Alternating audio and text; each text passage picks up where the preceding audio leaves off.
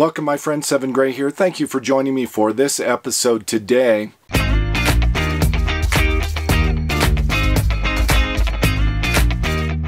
I've received many comments in my YouTube videos asking for an update on my AC install, a fully solar powered AC install that I began, probably 6 or 7 weeks ago, and that I have sort of made progress on, but I'm stuck in a few areas.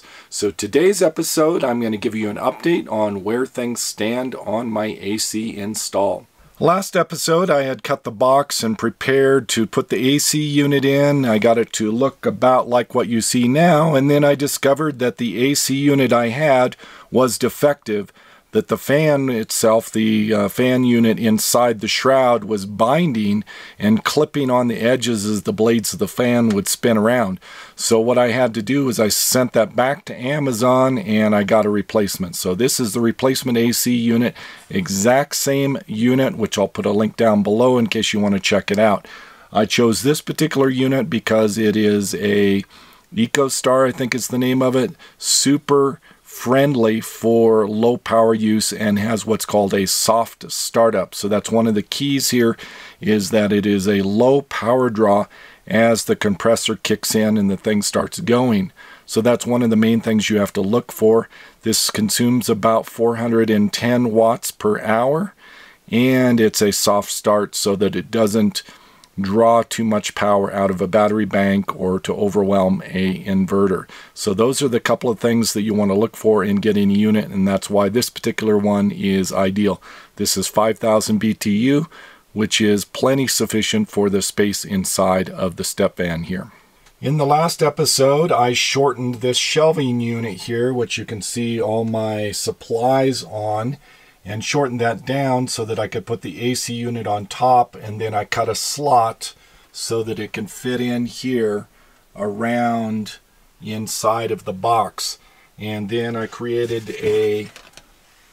like a foam door that goes here, which I labeled with left and right and up, and put a little handle on, which you can see here, so that I can insert this into place and seal this off. So this looks like a great design, but it's actually not so great, because the airflow from the vent on the outside comes in and is great enough to kick this out. So I need to get some sort of latch mechanism to hold this into place. But there are a couple of other complications that need to be addressed first. Back here you can see the vent on the outside to allow air to come into this box, which is foam filled on every side except for this side here. And then the AC is mounted at a slight angle. I have a pan underneath to catch drips, which I've not seen yet. So the question is, how does this AC work? And now that I actually have a working AC unit in here, I was able to test it. And it powers up, no problem at all. There's no clicking. It operates and functions fantastic.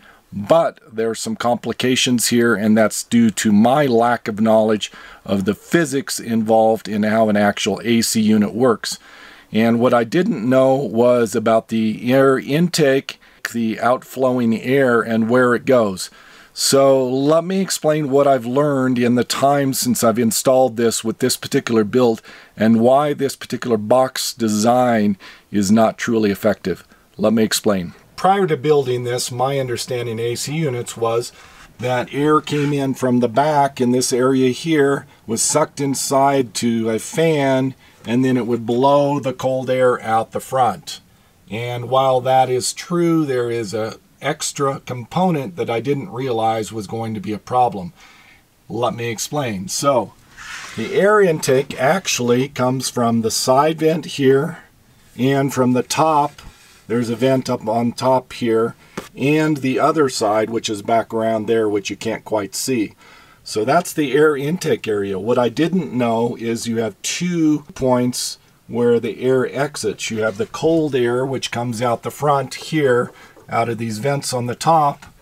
And more important, on the back side here, this is all an exit point for hot air. So the hot air needs to come out here and exit to the outside.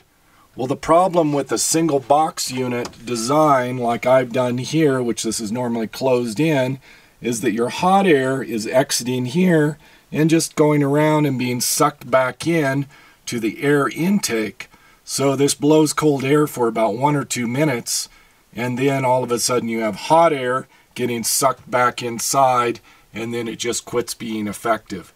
So what I need to do is come up with a design that allows the hot air to exit to the outside and be isolated and closed off with a separate venting system from the air intake. So this particular design is not going to work, and I need to redesign my system. So there's a couple of options I can go with here on the design change. I can mount this with a hole and this hanging out the back side of the step van so that the entire back end is exposed to the exterior air, very much as this was intended to be used. That's probably the simplest and easiest option. I'll probably go that particular direction. The other option is to keep the box design like I have right now and cut an extra vent in the back and create some sort of ducting system that comes off the back side to go out the back to vent it there. My concern is that I still have to deal with the condensation and drip pan below and a drain system there, and it may be easier just to go with option number 1 so that everything's on the exterior so that I just don't have to deal with any of that.